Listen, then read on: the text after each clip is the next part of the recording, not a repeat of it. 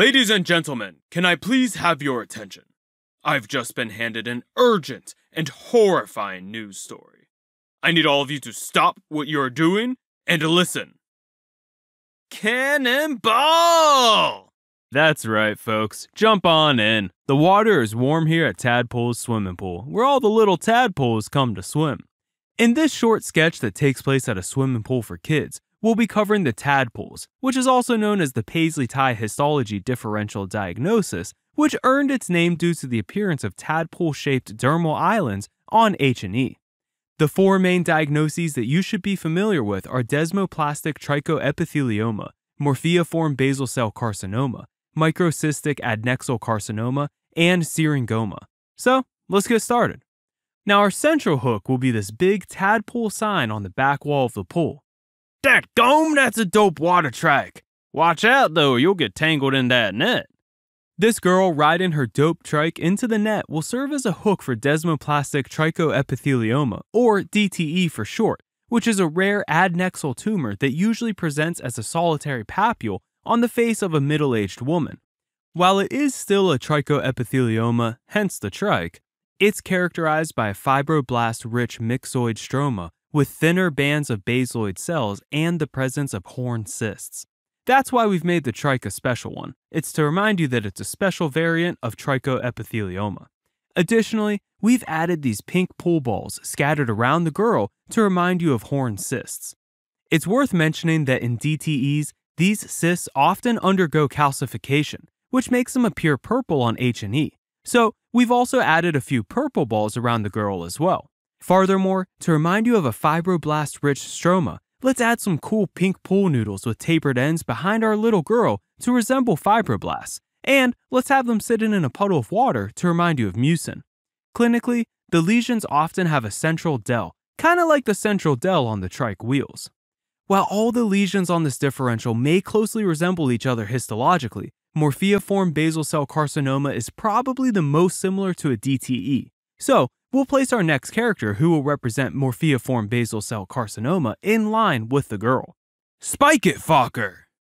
This guy with his oddly BCC Pearl-looking volleyball and rocking a shirt with a Morphea shield on it should remind you of a morphiiform basal cell carcinoma. In addition to the cardinal features of BCCs, which are discussed in our Brooks Spiegler sketch, the morphiiform variant also has tadpoles and horn cysts, and we'll include a few more pink pool balls by this guy to remind you of the horn cysts. However, unlike DTEs, there are typically fewer horn cysts and the tumor is more invasive with numerous mitoses and apoptotic cells. Alright, now let's talk about the bad boy on the block, microcystic adnexal carcinoma, which we'll represent with this boy on a Mack truck pool floaty.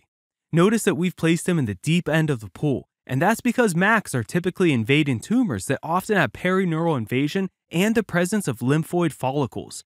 To remind you of perineural invasion, we'll add these Gucci neuron-esque diving sticks. Yeah, Tadpoles goes all out! And to remind you of lymphoid follicles, let's put some lime-looking pool balls in the water.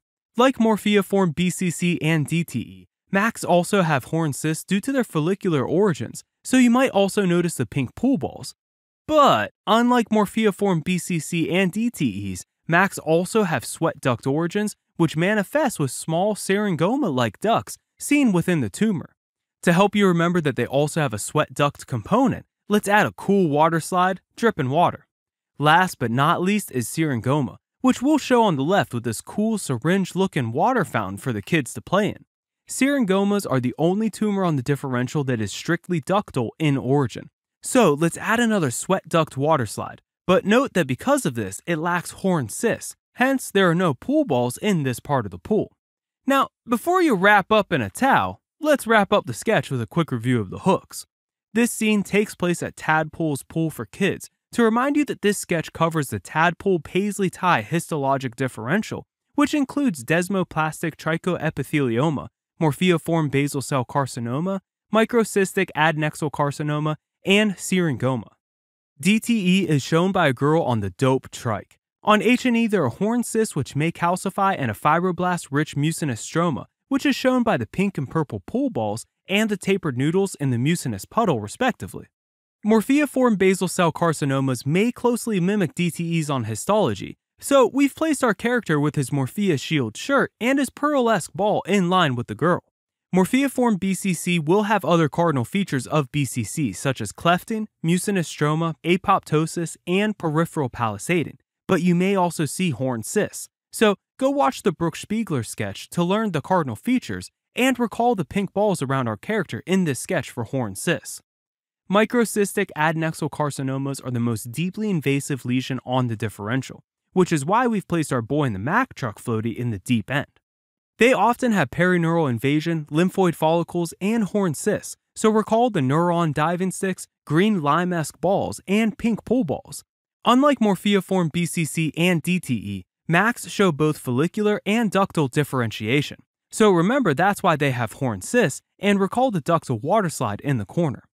The last lesion and other lesion with ductal differentiation is syringoma, and it's shown on the left by the syringe water feature.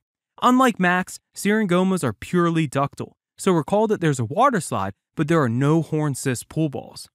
Well, that about sums it up. Hey, don't forget to send us your feedback and requests. I'll catch you next time, alright?